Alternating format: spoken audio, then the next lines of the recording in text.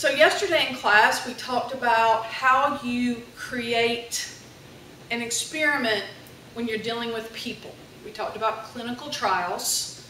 We actually started setting up a little bit of a clinical trial. Okay, we talked about how to do that. And we talked about placebos.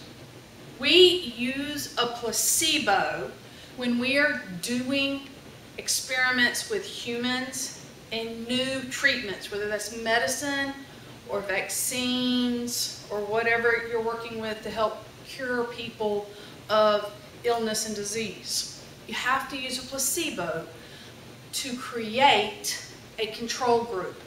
Because again, you can't just get a group of people together and say, okay, all of you have a disease and we want to test a new medicine to cure you all. All right, they're happy, yay, we're going to get cured. And then you look at a group and go, oh, by the way, we're not going to cure y'all. We're going to let y'all stay sick and die so we can see if the medicine works on them. Y'all, how many of you have noticed that when you're happy and you're feeling good and the world is right, you're physically feeling good, okay? How many of you have ever noticed that if you start getting a little sad, things are bad, well, your head hurts and your body aches, okay? When you're feeling sad mentally, you can actually start feeling bad physically. How many of you have ever woken up with a headache and your head really hurt and you really don't want to do anything, but then maybe your friends or your family told you something funny, you started laughing, you started having a good time because they were telling silly stories, and suddenly you realized your headache was gone. Okay, you didn't take any medicine, but because you were feeling happy, your actual headache disappeared. Right? Humans have these weird reactions to feelings and their thoughts. Scientists, again, I said it before, scientists don't understand how that works, but they know it does. And so you have to use a placebo, because if I have a big group of people that I want to cure of a disease, I cannot tell half of them, sorry suckers, you don't get it. We can't do that. So we give one group the medicine. They're my experimental group. I'm seeing if the medicine works. And we give the other group a placebo so that they think they're getting the medicine. Now this lets us have a control. They are not getting any medicine. So we can see if the medicine works, but they think they are. So what that brings me to is placebo effect. Sometimes when you're doing that clinical trial and you're giving that group a placebo, those people begin to get better. Just like they're taking a real medicine. Right?